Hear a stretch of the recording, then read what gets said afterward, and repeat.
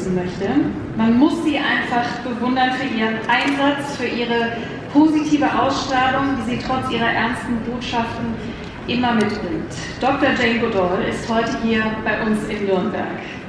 In Davos hat sie gesagt, dass viele Menschen, vor allem junge Menschen, verzweifelt sind aufgrund der vielen schlechten Nachrichten, die wir tagtäglich hören. Aber es gebe gleichzeitig eben auch Hoffnung, weil eben auch viele Menschen den Mut aufbringen für Veränderung.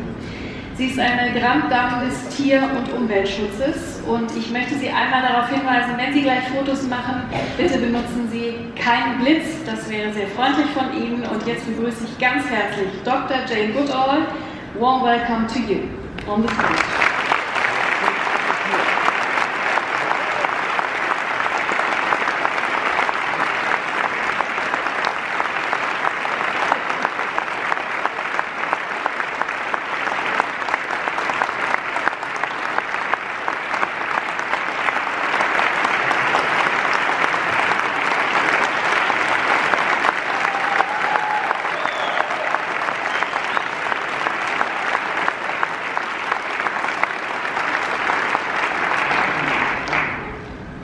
Good day, good afternoon, everybody, and guten Tag.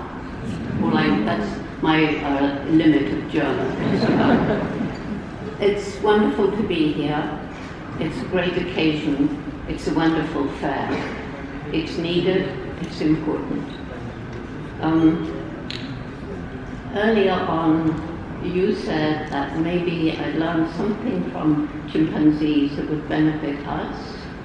And so I think I should bring their voice here because, you know, they are individuals just like we are. So I greet you.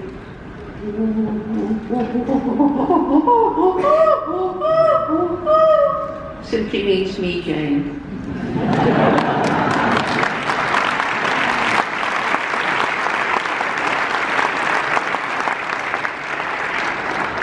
In addition to that, we tested chimpanzees with organic versus non-organic food. They chose organic. I wasn't going to say this, but after your comment, I can't help it. Male chimpanzees compete with one another for dominance, and the males face up to each other. They stand upright, they swipe at their hair bristles, they bunch their lips in a furious scowl. They're exactly like a lot of human male politicians.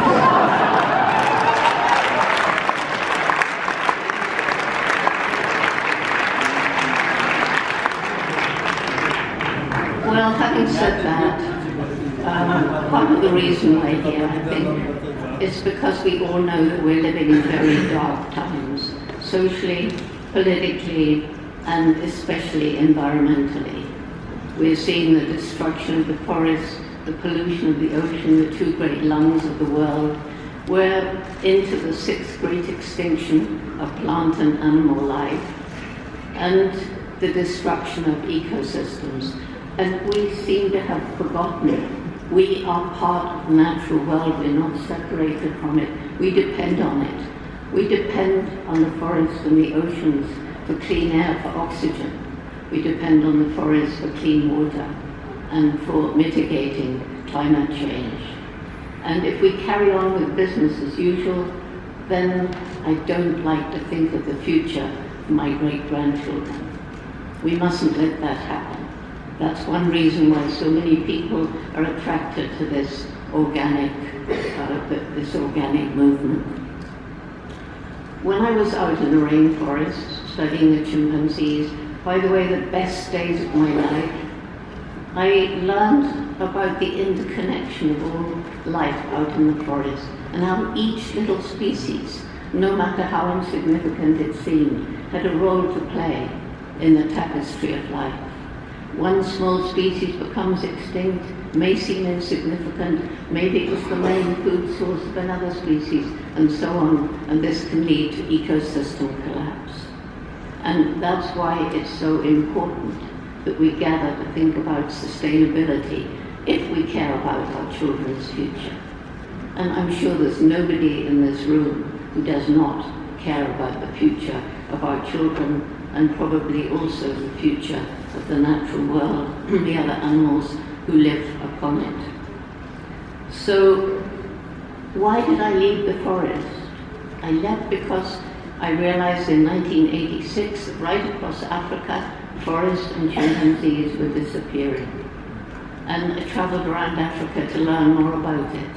I learned that one of the problems was crippling poverty of so many people living in and around the forest, so that they were destroying the forest in order to live, killing the animals in order to survive. I began traveling around the world, talking about these things, and that's when I learned the extent to which we are damaging this beautiful planet. And it brought me back to, yes, chimpanzees are like us in so many ways. We share 98.6 of the composition of our DNA with them. And yet we're different. And the main difference, I believe, is this explosive development of our intellect. So how bizarre that the most intellectual creature that's ever walked this planet is destroying its only home. We used to think we might be able to live on Mars, but our brilliant brains have created a rocket that went up to Mars and little robots being taking photographs. We know we can't live there. We've got this one beautiful green and blue planet, and day by day we are destroying it. We have to stop. Well,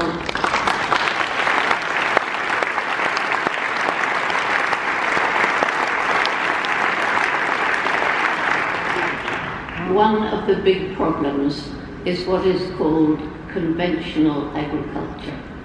Can anybody tell me how that conventional was attached to this very unconventional way of growing food?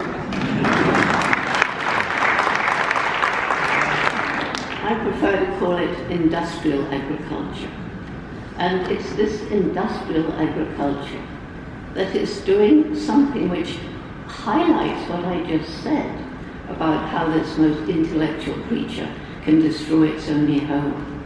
Who can possibly have thought that it was a good idea to spread chemical poisons onto our fields to grow our food, to feed our children?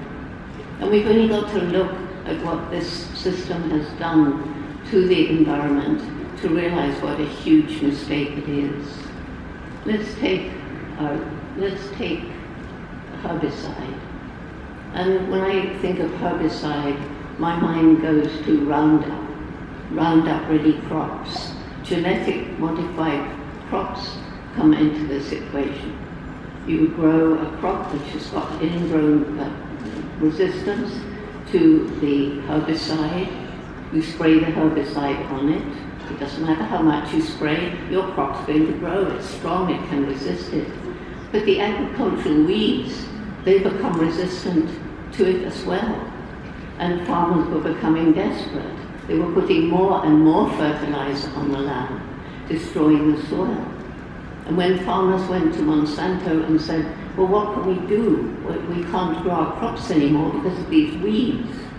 They were told to give a chemical cocktail, and the main ingredient of that was Agent Orange. That's what we're doing to the land. You all know about Agent Orange and the Vietnam War and the terrible results that have come. People still suffering from being contaminated by Agent Orange. So the soil is something which has only recently become a subject of intensive study. And we don't know very much about the ecosystem of the soil that's down under our feet. We don't think about it. But as we continue to use these chemical poisons on the fields and causing the destruction of so many plants and the native plants, which is in turn leading to the lack of food for a lot of our insects. And then we've got the pesticides, and of course it's become very widely talked about now how the pesticides are destroying the honeybees and the bumblebees, the insects that we depend on for pollinating our crops. If we lose the bees, that's the end. There was a little girl of 5 the other day, and I asked her what her project was, and she said, I'm working to save bees. And I said, why are you doing that? She said, well, first of all, they're fuzzy and nice. And secondly, if they die, we die too. She had it right there.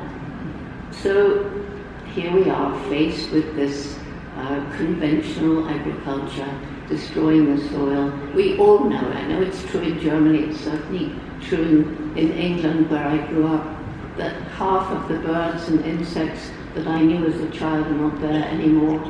The butterflies, the birds, the dawn calls in the morning, it's gone. And we're doing it. We, with this amazing intellect of ours, we're letting this happen. Don't we care? Some people do. Fortunately, some people do. But an awful lot of people don't, and that's partly because they don't fully understand. So that's something really important, education. And I find one problem with people who are fighting against the agricultural giants that are poisoning our land. They're very confrontational. And I found certainly that if you're really confrontational, it doesn't get you very far. So how do we get to these people? I think we have to reach the heart. And I do that by telling stories. This intellect of ours that's led us into so many bad pathways. You know, I truly feel that what's happened is there's a disconnect between this clever brain and the human heart. It's love and compassion. And I truly believe that only when head and heart can work in harmony can we attain our true human potential. We've got ourselves into this mess. We have the intellect to get us out of it. So we need the heart to jump in and help us get there for the sake of the future.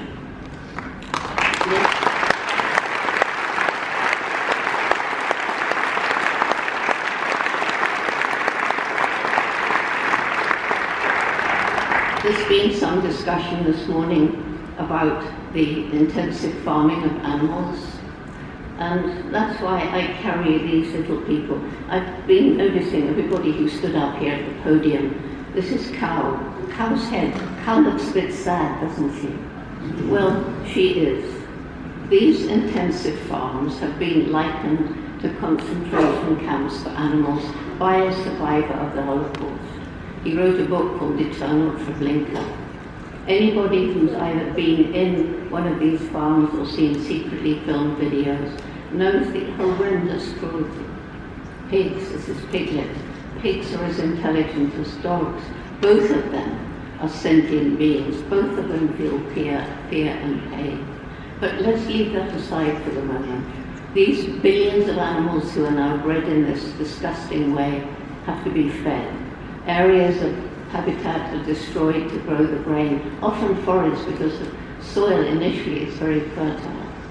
A lot of gas is used to get the grain to the animals for the abattoir, and the meat to the table. But in addition to that, during digestion, these animals, like all of us, produce methane gas. And although we know that the emission of fossil fuels is the main contributor to the so-called greenhouse gases, these gases that blanket the globe and trap the heat of the sun, leading to climate change. But a very major greenhouse gas is methane, and a large percentage of methane comes from the intensive farming of animals and our desire to eat more and more and more meat. And not only is it better for us if we don't eat meat, it's a lot better for the environment. And that's why a lot of people are just...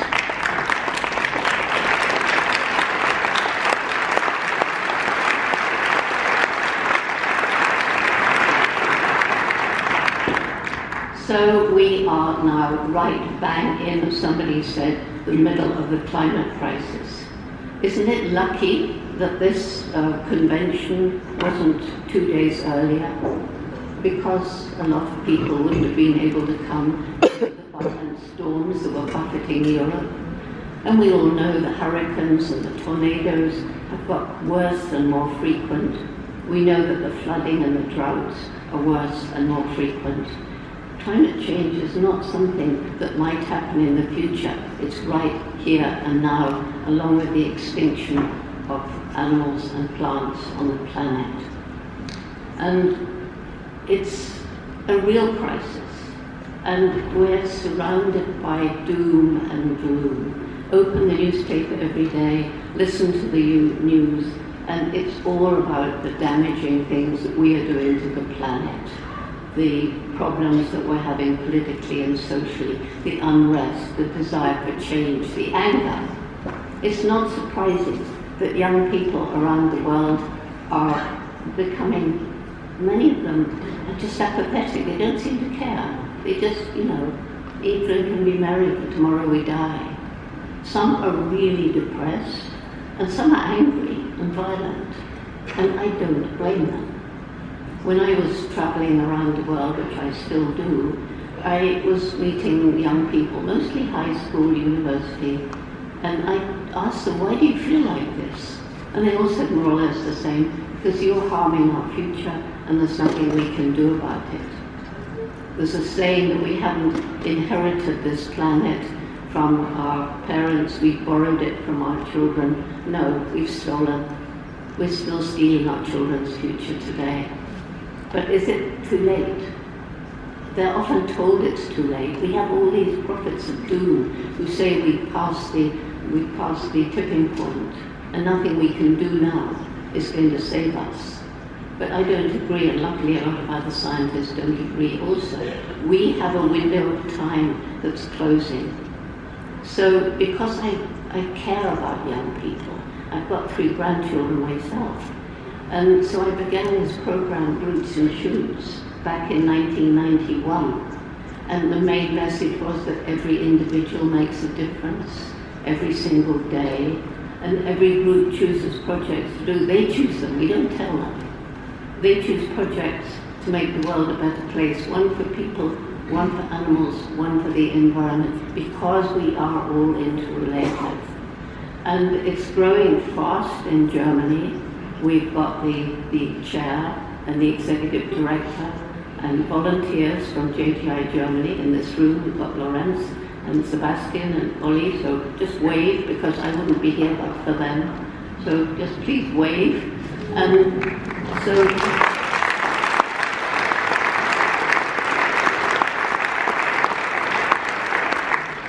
what began with 12 high school students in Tanzania back in 1991 is now in 163 countries and growing.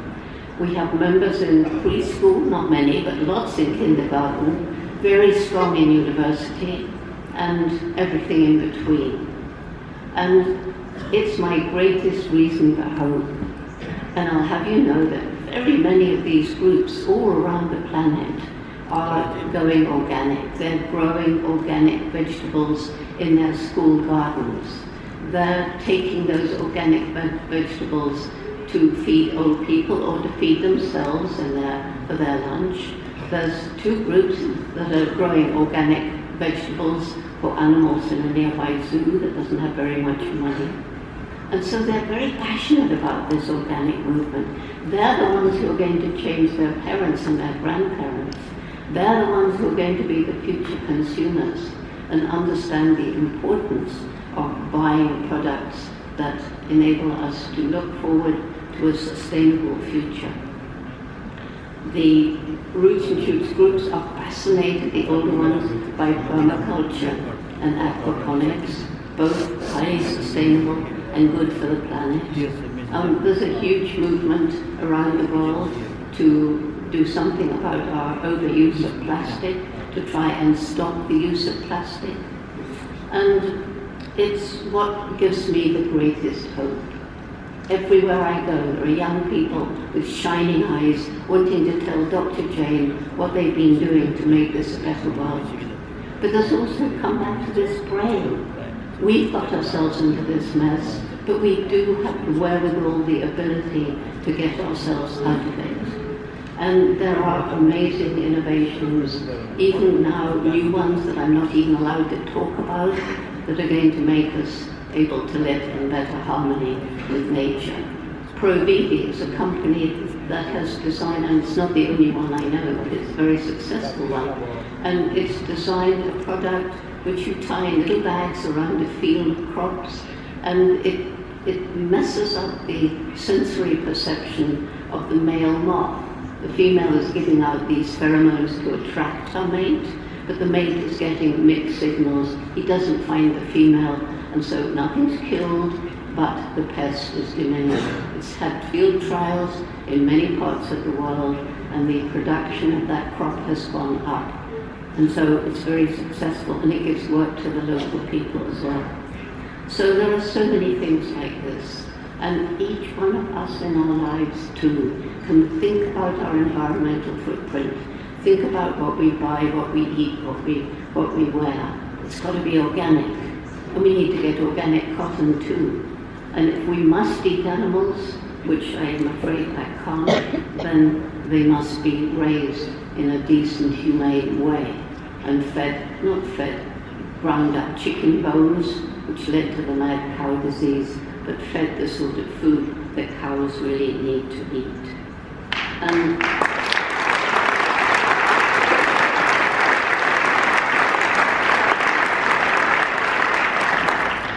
there's all these products now beyond meat and impossible burgers and things like that. So people, even if they love meat, they don't have to kill animals to eat meat anymore because it tastes exactly the same. In fact, it tastes so like meat I can't eat it. I was just in Davos, and there we launched the Trillion Tree Project. It's being worked out that if we can plant 1 trillion trees, of course, this is going way into the future. I don't know if it'll work, but that would absorb the excess carbon dioxide in the atmosphere. So all over the world now, people are planting trees. It can only help. Trees are wonderful for absorbing the carbon dioxide. Removing the plastic will help the oceans. Stopping conventional industrial farming will stop the runoff going into the rivers and increasing the pollution of the ocean. So, as consumers, which each one of us is, I keep hearing, organic food, I'd love to buy it, but it's more expensive. But something, I grew up in World War II in England, when food was rationed. We valued food, we valued everything, we valued 1 square of chocolate. If something does cost a bit more, and it's good for the environment and your health, then buy it, value it, and you won't waste it. We waste so much food today. It's one of the big problems. So each one of us can make a difference every single day. And that is my greatest hope for the future. The indomitable human spirit. Mr. H travels with me for 29 years now, given to me by a man who went blind at 21. He decided to become a magician. He was told, Gary, you can't be a good magician if you're blind. He said, well, I can try. If he was standing here, you wouldn't know he was blind. He arranges everything beforehand. He unerringly picks up the right crop. And his name is Gary Horn, which is why this is Mr. H. He does shows for children. And he says, something may go wrong in your life, because you never know. But if it does, don't give up. There's always a way forward. He does skydiving. Personally, I think it's insane to jump out of an airplane anyway. But to jump out into pitch blackness, well, that's worse than insane. But anyway, he's just taught himself to paint, and he's done a little book called Blind Artist. There's a portrait of Mr. H in it, and he's never seen him. He's only felt it. If you see that portrait, you'll be amazed. So there are my reasons for hope.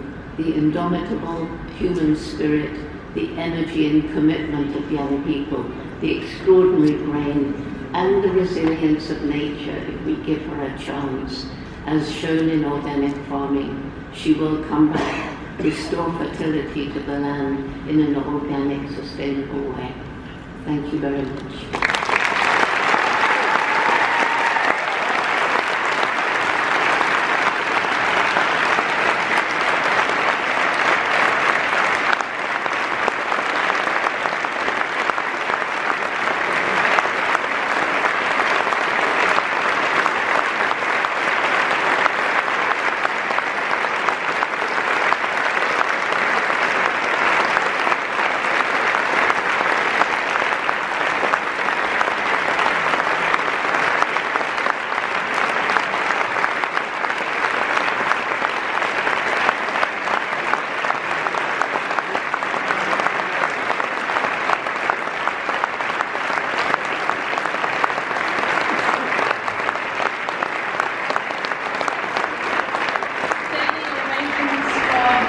Jane Goodall. Thank you for your very inspiring speech, and thank you. It's really an honor to have you here.